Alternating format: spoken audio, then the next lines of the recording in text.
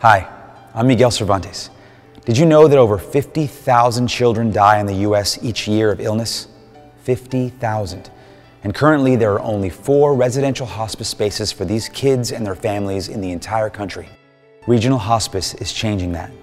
I am helping to raise money for the North Star, the only dedicated residential hospice for babies and children in the Northeast, and one of only 5 in the entire country. Unless you have a kid with these kinds of needs, you don't know these things exist.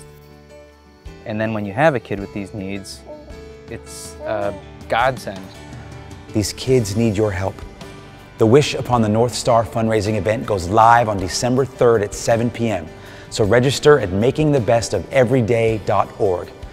On November 22nd, the silent auction goes live and you can bid on exciting things like trips to Mexico and cooking with the Iron Chef Ming Tsai. Join us on December 3rd and please donate. Every dollar supports a child with terminal illness, that they may have a dedicated space to call their own. The North Star.